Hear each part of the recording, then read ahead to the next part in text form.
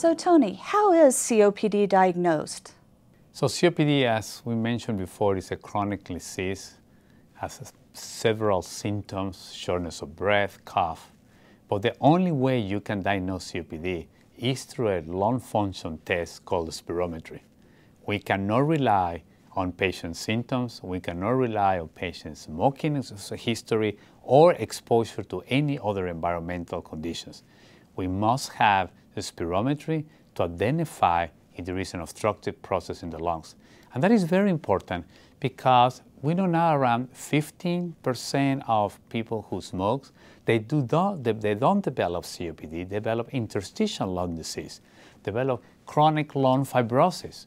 And the assumption will be, oh, smoke is COPD, let's treat it as a COPD. And these people won't have obstruction. They're going to have restriction in the respirometry. And we're going to be wasting many years that we could identify that they have other kind of lung diseases that need to be treated as soon as possible. So as I said before, spirometry is the only way that you diagnose COPD.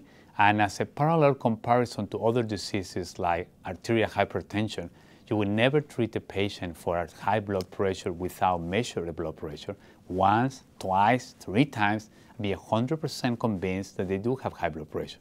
In COPD, you need to have a spirometry, you identify the obstruction process, and then you confirm the diagnosis.